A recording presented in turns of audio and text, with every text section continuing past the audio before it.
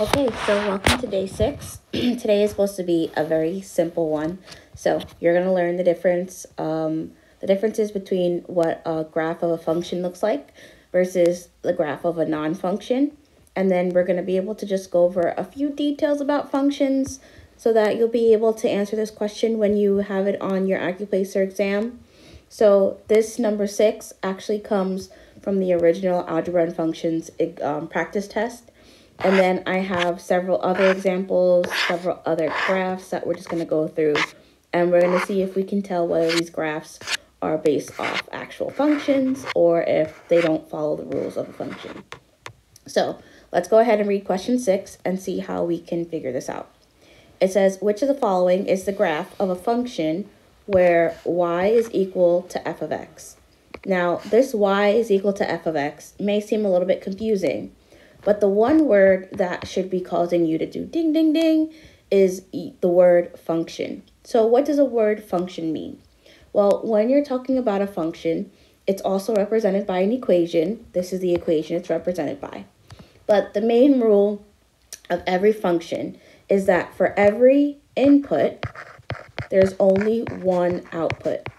Meaning, if you put a number into this equation, y is equal to f of x, then there should only be one answer that comes out of the equation. Pretend like it's a factory, you put in one material, and then out comes one object. Now, if you were to put in one material and out comes two different objects, then it would not classify as a function. So what do I mean by input versus output? Well, the fancy word for input is domain, and the word for output is the range. So all that really means is the domains are the x's and the range are the y's. So for every x or value for x that you put into an equation, there should only be one output for a y. So how is that in relation to an actual graph? And I'm going to show you this and then you're going to be like, wow, Miss Amber, that's super easy. But before we go to the super easy part, I just want you guys to have that background knowledge, the background information. So where are the x's on this first graph? So the x-axis is going across here. So let's just give it some numbers. 1, 2, 3.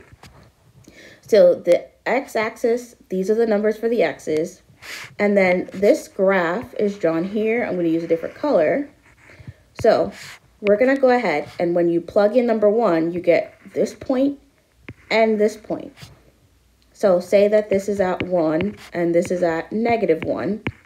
When you input the number 1, you end up with two outputs.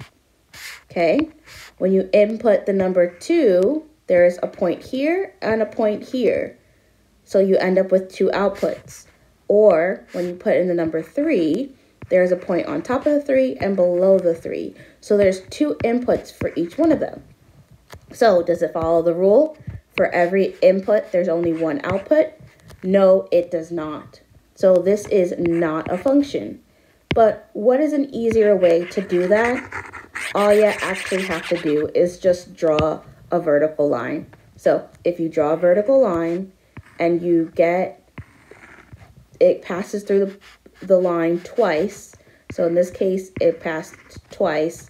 It passed through the line twice. It passed through the line twice. If you draw vertical lines over this line and it passes through those vertical lines twice or more than twice, it is not a function. Okay, so let's move on to B. And I know this may seem confusing now, but it should be super simple once we do a bunch of examples. So again, for every one input, there should be one output. So this is the x-axis. The inputs are the x's. So say that this is input 1, 2, 3. Well, if you just look at it, there is a point here on the 1, and there's a point here on the 1. And there's a point here on the 2, and a point there on the 2. And a point here on the 3, and a point there on the 3. So for every x, there's 2 points, or 2 y's. So you can also do that by making vertical lines. So go ahead and just make vertical lines. And you'll see that this circle, every time you make a vertical line, it passes through the circle at 2 points on your vertical line. 2 points on your vertical line. 2 points on your vertical line. So is it following the rules that for every one input, there should be one output? No, it is not. Because when you make those vertical lines, it's going through the graph at 2 different points. Okay, so let's go ahead and look at C. Now, again, the x's are going across here. And let's go ahead and just label a few of the x's. So say this is -2, this is -3, this is 1, and this is 2. Okay, so let's go ahead and draw some vertical lines over those numbers. Okay, and if you look at it, those vertical lines only go through 1 point on the graph. 1 point on the graph, 1 point on the graph. So for every x, there's only one y, or 1 point. So is this an example of a function? Yes. How do we know? Because for every x, there's only one y. How else do we know? Because when we draw those vertical lines, it's only going through 1 point on the graph. So yes, this is a function. So we're going to keep going, and the more we do this, the more comfortable you're going to feel. So again, we're going to go ahead and see if this is a function. So this is the x, or the inputs. Let's just go ahead and give them some numbers. 1, 2, -1, -2. And let's go ahead and draw some vertical dashes over those numbers. Some vertical lines. Okay, so this one goes only through 1. That's good. This only goes through 1. Good. This goes through 1. Good. This goes through 1. Good. But what if I were to draw a vertical line right down the center? That goes through this point and that point. So it almost passed the criteria for being a function, but one of the vertical lines does have more than 1 point when you go through the graph. So is this a function? No, it is not. Okay, so we have several other examples. We have 1, 2, 3, 4, 5, 6, 7, 8, 9. So we have 9 more examples. By the 9th example, you should feel more confident with this. So I don't think I have to go over and do the x's for you, because I think you understand that the x's represents the input. And so we're going to go ahead and just make our vertical lines. So we're going to go ahead and make a few vertical lines over the graph, and we're going to count how many points it goes through. So 1, 2, 3. 1, 2, 3. 1, 2, 3. So does that follow the rule? Every one input, there should be one output? No, it does not. So no, it's not a function. What about this graph? We're going to go ahead and make some vertical lines, vertical line, vertical line, vertical line, and count the points that it goes through. That's only 1, only 1, only 1, only 1. So for every x, there's only one y, or 1 point. So is this a function? Yes, it is. Okay, so let's go ahead and do the next one. So we're going to go ahead and make our verticals, vertical line, and let's count how many points go through. Okay, 1, 2, 1, 2, 1, 2.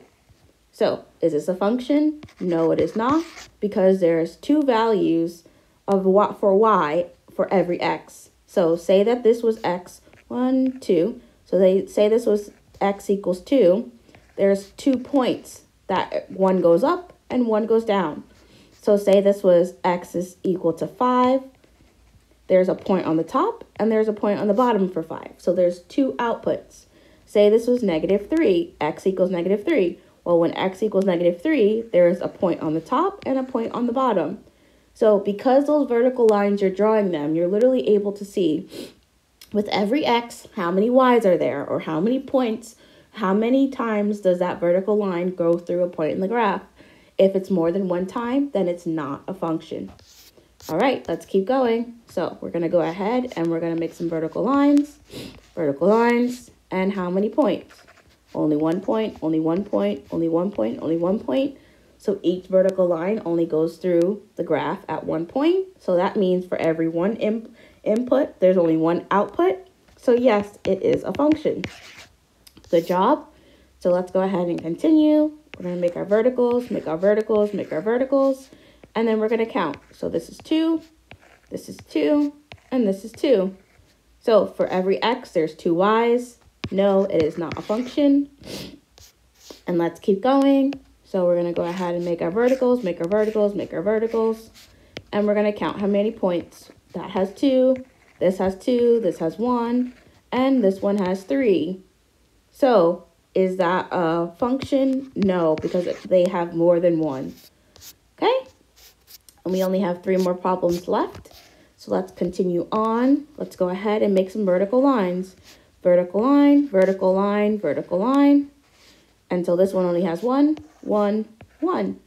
So for every vertical line, or for every x, there's only 1 y. So then yes, this is a function. Again, the reason why I'm going over so many examples and the reason why I really want you to stick with each one of the videos all the way to the end is because your skills are going to improve by doing the same problem over and over and over and over. When you guys just get a couple examples and then you just move on to the next one, you may feel confident with it for a little while, but then you go back on your test and you're like, oh man, I forgot what to do. But if we do this so many times over and over again, it may be a little bit annoying now, but it's going to stay with you when you go ahead and you take your test. You guys are going to remember that for every input, there's only one output.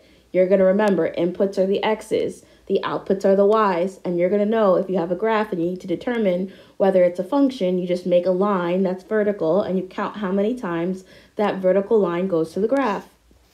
So for our last 2 questions, let's go ahead and do this. So we're going to make our vertical lines. And then we're going to see, okay, they only go over 1 time. So that means for every input, every x, there's only 1 y. So yes, this is a function. And then what about the same graph but upside down? Let's go ahead and make our vertical lines. And each one of these only go through 1 time. So yes, this is a function. So I hope this day has helped you. I know I started with a little bit of information, but I want you guys to have a little bit of background knowledge, and then having that background knowledge and applying it in a very easy way over and over again is going to help you guys to really feel prepared. So I love you guys. I hope this has been helping you. If you like to leave a donation for my channel, I'm going to leave a way for you to do that. I'll leave a link in the description box.